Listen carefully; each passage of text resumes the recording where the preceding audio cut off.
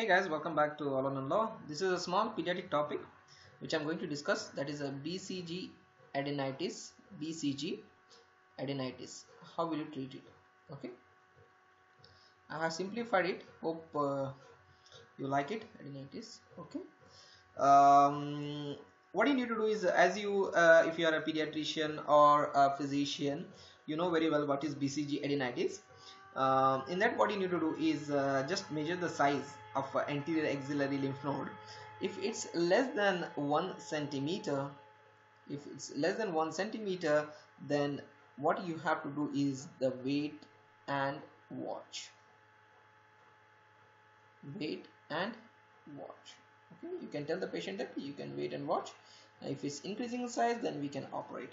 Okay, if the size at the time of presentation is 1 centimeter, then what you have to do is just go ahead with the surgery and remove it. Okay, so remove it. No need of INH or any ATT is required, anti-tubercular drugs. Okay, so this is what the BCG adenitis is. Less than 1 centimeter, wait and watch. More than 1 centimeter, remove. Surgery is required. So you can advise and you can go ahead with that. What is BCG adenitis? I think I will discuss in another video. Thank you so much. Do subscribe to our channel. Take care. Bye.